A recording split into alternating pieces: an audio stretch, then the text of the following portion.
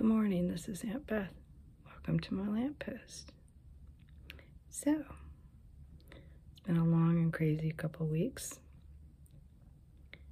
and I have, in the midst of all the craziness, I've been thinking of you. Not to digress too much, but the house flooded badly, and I decided to force myself out of the house and take a class, an intensive class, so Monday through Friday classes. So, in the midst of the classes and quizzes and exam schedules, I have a house to deal with. But I'm blessed that I have a place to live. And I was thinking of you as far as when you're absolutely exhausted, how do you keep on keeping on? Because sometimes I really get tired of adulting, being the adult in the room. And I thought if that's true of me, then that's true of you.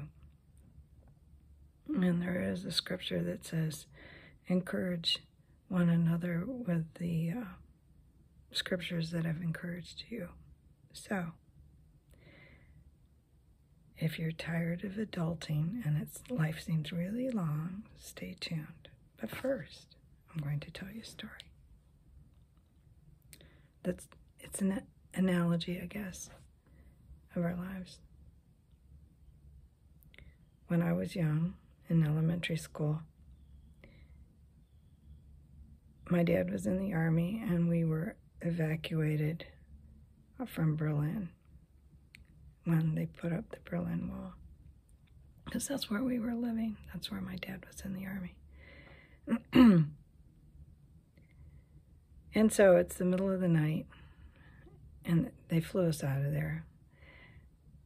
And we're connecting through Shannon in Ireland on our way back to the States. And I have two younger sisters. I'm telling you a family story and a family joke. But it illustrates my point, I think.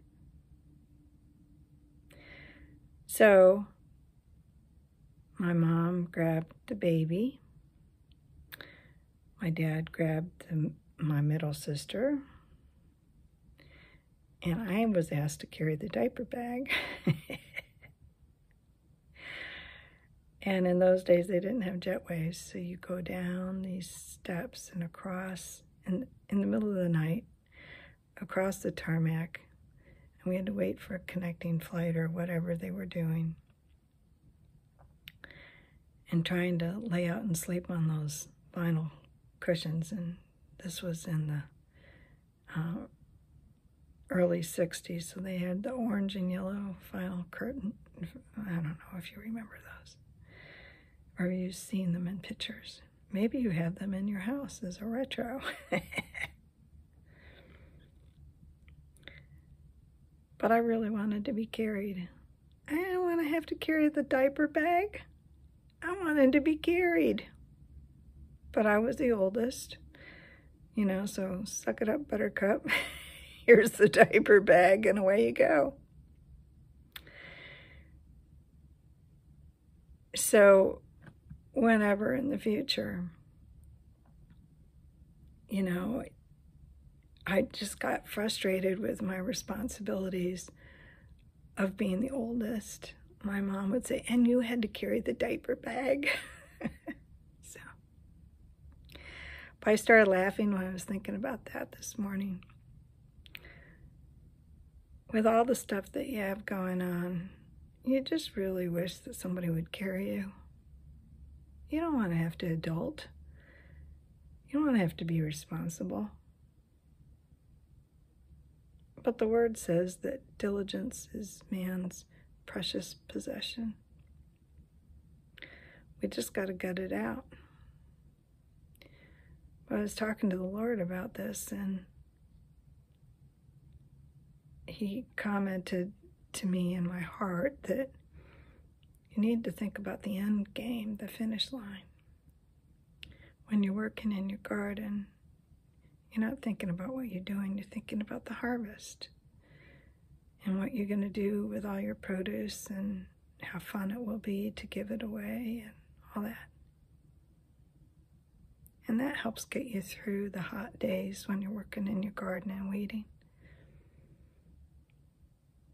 You know, sometimes don't you wish God didn't care so much about our character? But only you can lift the weights at the gym if you want muscles. Gotta cut it out. But if you can think of the end game, sometimes that helps. You know, Jesus had a huge task ahead of him, but it said that for the joy set before him, he ran his race. He wasn't looking at the cross. He was looking at having us home as family, paying the price so that we could come home. So, Paul says, no discipline seems a good thing, but afterwards it yields fruit. So yeah, there's some adulting, but that's the price you pay for growing up instead of being carried through life.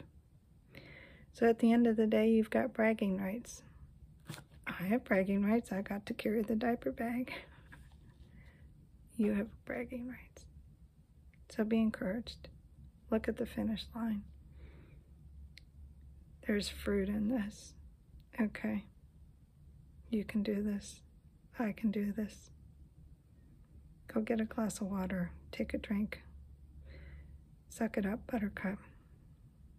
You know, the finish line is almost in sight. Think of the end result, not what you're gutting it out. Always trying to deny that it's frustrating and painful and this long, slow slog forward. And sometimes life seems really long, doesn't it? Take a break if you need it, but don't stay there, okay? At the end of the road, you will have bragging rights. So, I hope you have a fabulous day. All God's best.